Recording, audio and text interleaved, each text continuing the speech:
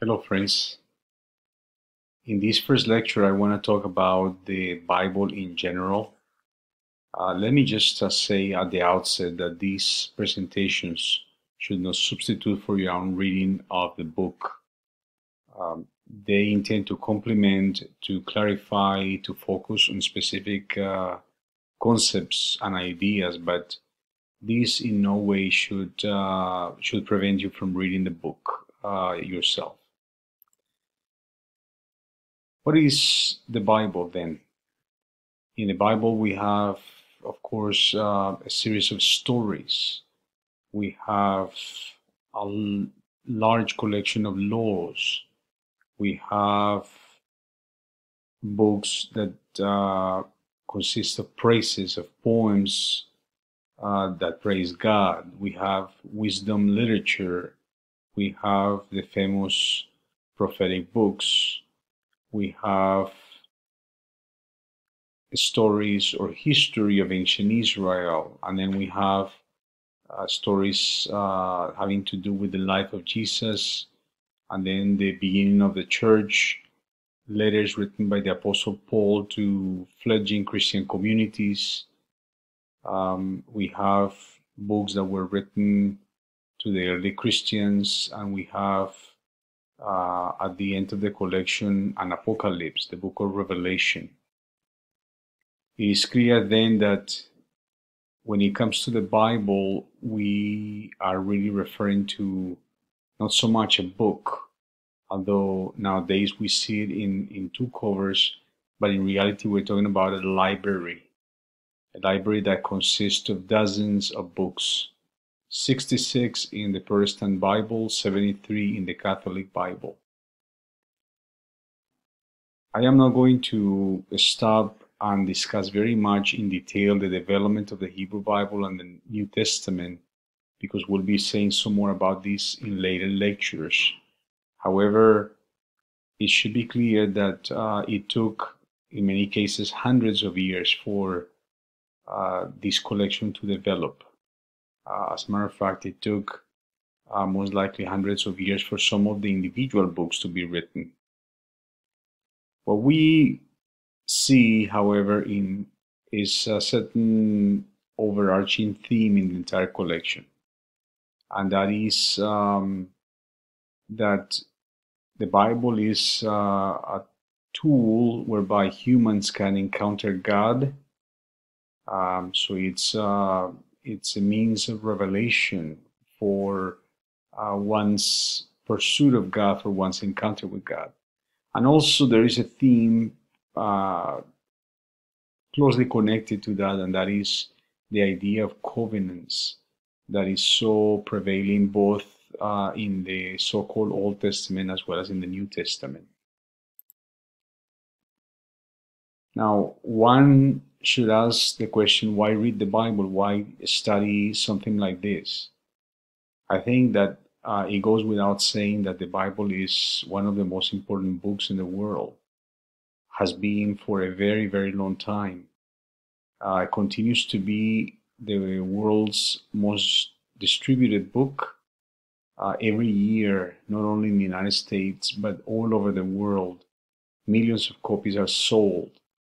It is estimated that 90% of American homes own at least one Bible. And if your household is like mine, we actually have several Bibles here. Of course, the Bible is important for those people that call themselves believers, for Jews and Christians alike. You probably are taking this class because you are a student at Anderson University. You may have been going to church for a long time or just recently, and are curious about the content of the Bible. So that is why the Bible is worth studying and knowing. Getting back to the topic that we introduced 2 slides before, I said that the Bible is not really a single volume, although today we see it under 2 covers, but it's in reality a library. The word in English, Bible, comes from the Greek word biblia, which refers to a library, to a collection of books. And here we have also a difference between the Catholic Bible that has more books than the Protestant one does, right? So the Catholic Bible has 73 books, and the Protestant versions generally have only 66. There are other collections of Bibles or books, and here we can speak of the Greek Orthodox version, which is similar in content to the Catholic version and not so much to the Protestant. Let's talk about the issue of genre. The Bible is really a collection of very, very different kinds of literature. So we have stories, we have poetry, we have songs, we have prophetic books, we have the Gospels, we have letters, we have apocalyptic, such as in the book of Daniel and the book of Revelation. So it is something that we'll emphasize quite a bit this semester, is the study of genre, an approach to this literature from the standpoint of genre, because that will be determinant in how these texts are interpreted. Let's talk about the so-called Old Testament or Hebrew Bible. You see there on the screen that scholars prefer to call this section Hebrew Bible as opposed to Old Testament, although they roughly correspond to the same thing. The Old Testament consists of three parts, or the Hebrew Bible, to be precise, consists of three parts. The first part is the law, in Hebrew, Torah, then the Nevi'im, the prophets, and then the writings in Hebrew, Ketuvim. If you take the first letters of these Hebrew words, Torah, Nevi'im, and Ketuvim, we are able to form an acronym, Tanakh. So very often in academic circles, we refer to the Bible as the Tanakh, which is then referring to this collection in this order, Torah, Nevi'im, and Ketuvim. Let's talk about the first section, the Torah. Torah is a Hebrew word that simply means teaching or instruction, although sometimes you see the word also translated as law. It is not incorrect to translate Torah as law, although better translations really are teaching or instruction. The Torah consists of the first 5 books of the Bible, so the books of Genesis, Exodus, Leviticus, Numbers, and Deuteronomy. These 5 books are also referred to or known as the Pentateuch, from the Greek for 5 scrolls. Penta, 5, teuchos, scrolls. In turn, the books of Exodus through Deuteronomy are also known as the Mosaic Law because they deal primarily with laws, and Moses is a primary character in those 4 books: Exodus, Leviticus, Numbers, and Deuteronomy. So Mosaic Law. Second part of the Tanakh is the Nevi'im, the prophets. The word means prophets in Hebrew.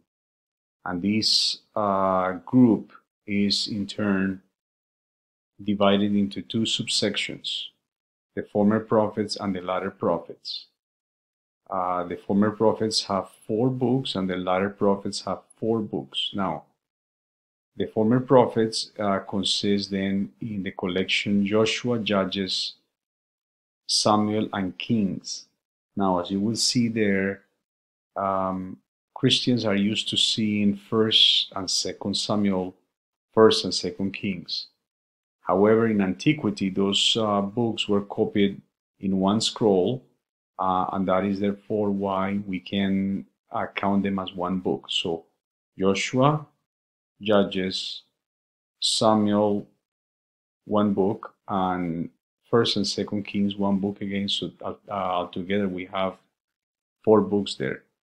The Former Prophets is a narrative that covers events that happened between 1200 BC to roughly the beginning of the 6th century BCE. BCE is an abbreviation that means before the Common Era. It roughly corresponds to a nomenclature that we used until not too long ago, before Christ. The second group in the Nevi'im is the latter prophets, which actually contains the prophetic books, right? So the 3 big ones, Isaiah, Jeremiah, Ezekiel, and then the smaller books of prophecy, such as Hosea, Joel, Amos, and so forth, the so-called minor prophets. So there we have 15 books. And these books contain the oracles, revelations, very often in verbal speeches given by God by way of prophets. Of the Hebrew Bible is the Ketuvim. That is a word in Hebrew that means writings. Out of the 3 sections, this is the one that contains the most diverse material. It includes poetry, short stories, historical narratives, books of wisdom such as Job and Ecclesiastes, visionary speculations such as Book of Daniel. It closes with the books of 1st and 2nd Chronicles, when the Persian king Cyrus encouraged the Judean exiles to return to Judah and rebuild the temple in Jerusalem. Let's talk about the Septuagint. It is also known as the work of the 70, and that is why you can see the Roman numeral 70 at the top of the slide. This is a translation of the Hebrew Bible into Greek that was done maybe 2 centuries before the time of Jesus. It is a translation, once again, of the text of the Hebrew Bible from the original languages of Hebrew and Aramaic into Common Greek, or Koine. It is likely that the Septuagint was the Bible of the early Christians, and that is why we can say that it was seen as the primary Bible of the writers of the New Testament. Now, the Septuagint is important because, in addition to being a translation into an ancient language, it also introduced some important changes, sometimes to the contents of the books, but also to the order of the books of the Old Testament, thus producing a different understanding of the collection, an understanding that to a certain extent introduced differences in how people came to understand the collection between the Jews and then the Christians. We may talk about that some more at a later point. It's not necessary to dwell on that right now. The New Testament is that second half of the Bible. It is focused, of course, on the life, death of Jesus, and then on the beginning of the church. Here we have then Jesus's life is told in these stories that are called the Gospels. And then we have, after the Gospels, we have the book of Acts, which is a narrative of how Jesus' followers spread throughout the Roman Empire at the time.